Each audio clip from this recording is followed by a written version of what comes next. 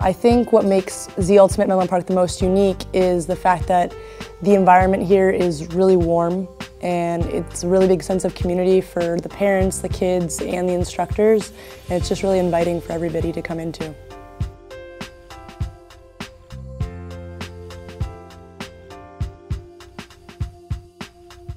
I think the top 3 things that your child will learn at our studio, we have basic principles that we teach here, and it covers respect, discipline, and self-control.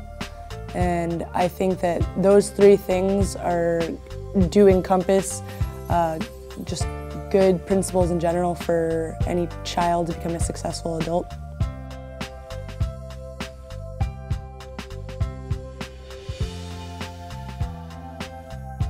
To see if your child wants to commit, you can most certainly come and try out a class. And you can try it out with our instructor, Sensei Molly, and she will do a little test run with your child, and they can see, usually it's a pretty fast click if they know they like it or they don't, and it's like a 20-minute lesson. It's a lot of fun, and right then and there you can decide whether you like it or not without having to pay any money.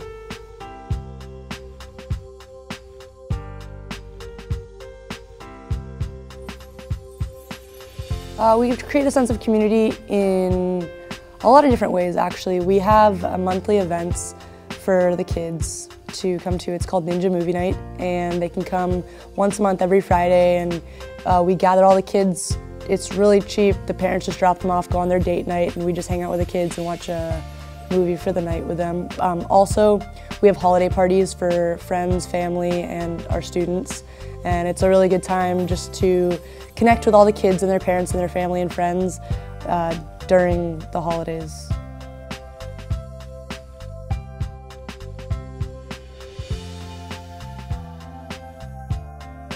I think that martial arts helps children in the fact that it provides a sense of values for the kids, not only physical aspects of the art, but also just the emotional values that a child needs to become successful as a person. And it teaches them how to respect one another, as well as authority figures such as their teachers or their parents, as well. And also it enables them to get out their physical energy, and it provides a healthy lifestyle for them.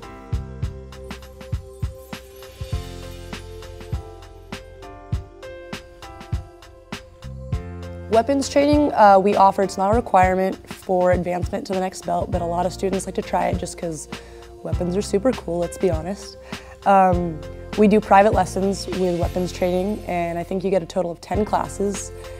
You can choose any weapons you want. There's sword, bow staff, spears, nunchucks. We have a huge variety, and you would work with either Sensei Molly or myself, and we would take you in a class no bigger than like 5 students, and we would show you various forms and techniques with those weapons.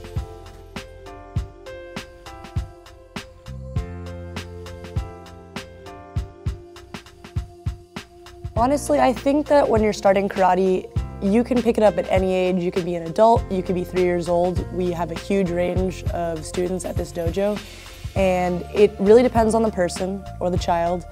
We have 3-year-olds that are incredibly coordinated and incredibly focused.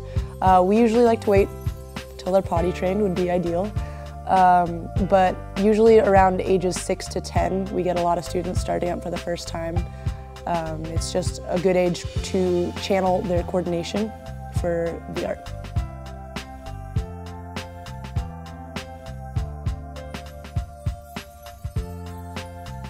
I started Kempo actually kind of randomly. My parents put me in a bunch of girly sports when I was little, and I just one day came up to them and said, I want to do karate. And we went into Kempo karate because it has a very well-rounded system in terms of physical focus. It's not just hand-to-hand combat, it's not just weapons, it's not just ground fighting. It has a pretty big variety of covering all the bases and angles of martial arts.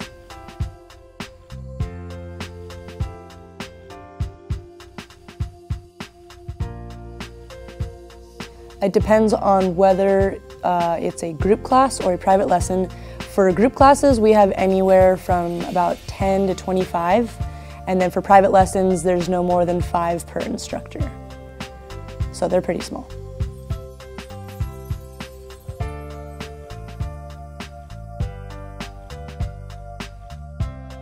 Depends on their focus ability and if they work better in a group setting or a private setting. So if they're more timid or shy at first, I'd say getting them warmed up to the idea of coming into classes. Private lessons would be just a good transitional aspect of karate. But if they want to get more hands-on training with other students, I think that group lessons are a great practice in terms of training with other kids and being able to have contact because after all, martial arts does involve contact as in sparring.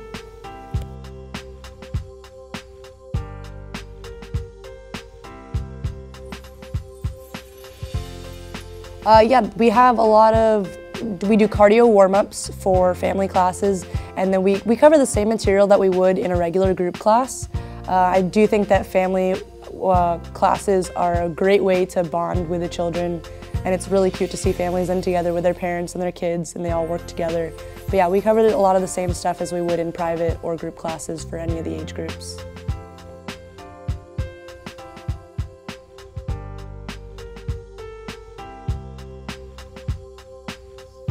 The only thing you need to prepare for is wearing comfortable clothing, but that's about it. Just be ready to move.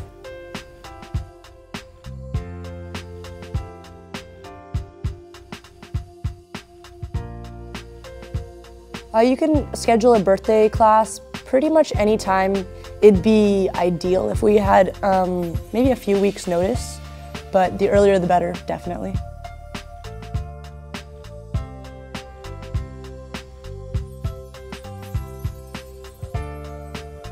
The birthday classes involve a lot of karate games. We teach them the basic punches, kicks, blocks, etc. And as for the amount of kids, we usually accept between 10 to 20, depending on how many instructors we have.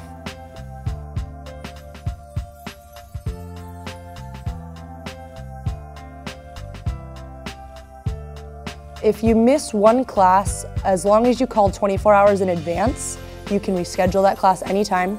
Unfortunately, if you don't call within 24 hours, that class counts as towards what you've paid for your private lessons or for your group class.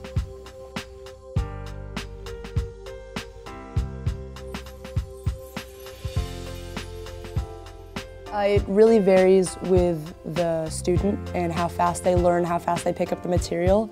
But for the length of time it takes to get a black belt, it can be anywhere from about 4 to 7 years.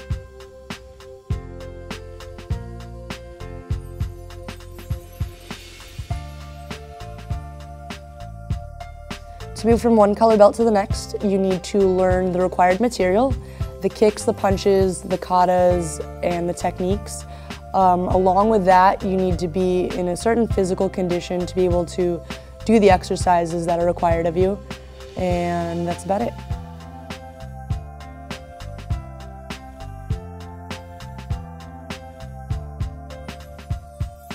The best thing about being a black belt, I'd say, is my favorite part is teaching, honestly. I love working with the kids and showing them how to be confident in defending yourself and passing that on to them.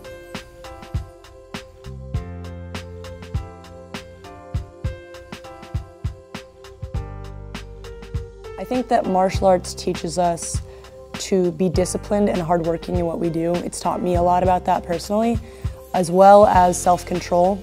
In a lot of situations, I think that the values of martial arts can be instilled in pretty much any situation, whether it's an altercation on the schoolyard or whether it's an altercation as an adult, or even just learning patience in general and respect for other human beings.